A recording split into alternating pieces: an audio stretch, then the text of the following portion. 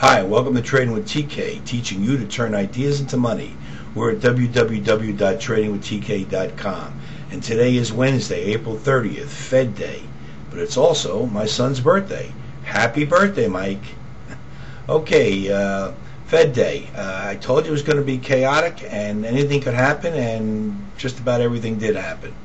The market went from total jubilation to total despair in all about an hour and a half. Now, why they have to have these meetings during trading hours and release this news during the trading hours is beyond me. Why don't they have these meetings on a Saturday night in a nice hotel over dinner, and then they can release the news Sunday morning, and we'll have the whole entire day Sunday to decipher what the meaning of it is, instead of releasing it on a Wednesday afternoon at 2 o'clock in the afternoon to create chaos. Well, this is what we've got to look forward to every single quarter. I guess if they had the meetings in the hotel on a weekend, it would take their importance away. So, all right, Feds, keep up the good work. All right, what do we got for you today? I've got a new idea, new stock for tomorrow. Then we'll take a look at the stock we bought today, Rite Aid. I sold the stock for a profit. We'll take a look at that. And also in our final segment, you better stay tuned for that, because after today's action, you got to know where these levels are that will hold this market together so we can stage another rally. So you want to know where those levels are, and we're going to cover those in our final segment, so hang around for that. But without further ado, our new idea for tomorrow is ADLR. It's a drug company. And in just a moment, I'm going to take a look at its chart, and I'm going to show you how we're going to take this new idea and turn it into some money. Now, don't go away. I'll be right back.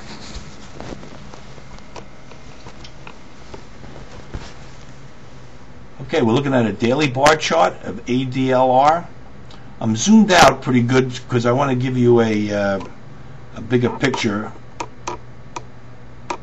That's better. I want to give you a bigger picture of what we're looking at here. You can see this ascending triangle here from a further distance. I'm going to zoom in just a moment after I go through the statistics here. This is a call on the long side, and we'll be looking to buy this stock somewhere around $4.80. It closed, I think, at $4.83. The ideal spot to buy it is around $4.74. I don't know if we're going to get a chance. We might. We'll have to see what happens tomorrow. We have a target of $6.60 right up here. Comes off of this old resistance over here. And the stock traded today 964,000 shares, so it's pretty liquid. But it can get down to days of 300,000 or 400,000 shares too on a really slow day. So, but today it did 960,000. And okay, so let's zoom out a little bit, and I want to zoom in, I should say, and I want to give you the picture. Okay, the ideal spot to be buying this would be right in here. That's our 475 area. It touched there today and bounced off of it. But what we have here is we have an ascending triangle working. I'm going to point that out. That's the bottom part of the triangle, and that's the top part. So there you have it. That's our ascending triangle. And we had a little breakout. I'll pull back to support. This is all support right in here. Then a little mini breakout, and then another test of support, which was right in here. And now we're starting to put in this ascending triangle. It's a pretty powerful formation. It's moving very slowly, but I suspect that once it gets through this old top, it should move pretty quickly towards our target. Now I want to turn it into a 3-day chart, and you'll be able to see it a little bit better. There you go. Each bar represents 3 days. It just condenses the picture, but you can see the ascending triangle much better there. So let me recap that. That's ADLR. It's a call on the long side, and we think we can make $1.80 to $2 in this stock. So that's it. That's our new stock for tomorrow. Now let's take a look at our old stock that we bought today, Rite Aid.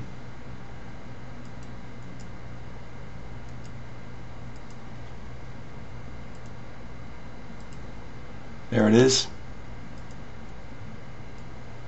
And you can see our ascending triangle is still intact. As a matter of fact, the stock closed right on the high of the day.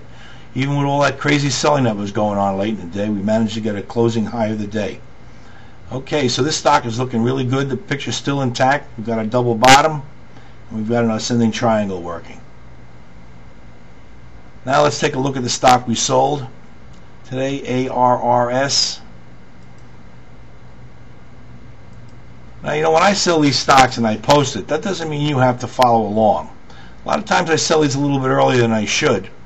A number of them actually, but you know, I'm happy with the 20%. But if you think you can squeeze more out of it, then, you know, then stay on board, because that's exactly what happened to this. This stock got as high as I sold most of my stock around 805, and it got as high as like 840, closed at 810. But so just because I sell doesn't mean that you have to follow right along.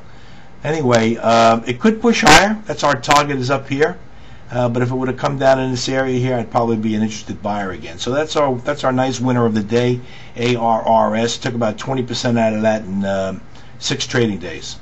All right, let's take a look at the overall market, because you know, the market just came completely undone this afternoon after the Feds finished with their whatever they were doing. Causing chaos is what I think they do each time, you know. Okay, this is the Dow, and I've already got this line in here. This is a major support area here, and that level is 12,700. Now we're going to take a look at it on an hourly chart, because there's another support level that's interesting also, and that's 12,800. That's our old level from here. Remember this? This level right in here, it sparked this rally to begin with. Well, now we're right back down again. Now, I don't know if this is going to hold yet. I won't know for a couple of hours. I need to see some kind of formation, something. So there's not enough work over here for me to say it's going to hold. But if this doesn't hold, this certainly will hold. So those are your two levels, 12,800 and 12,700 in the Dow. Now we're going to take a look at the QQQQs for some levels there also. And this is a daily chart, and we're going to look at some levels here. This level right here, which is the old breakout price, is just about where the Qs touched late this afternoon. So let's turn this into an hourly to see if we can't get a picture of this too. Okay.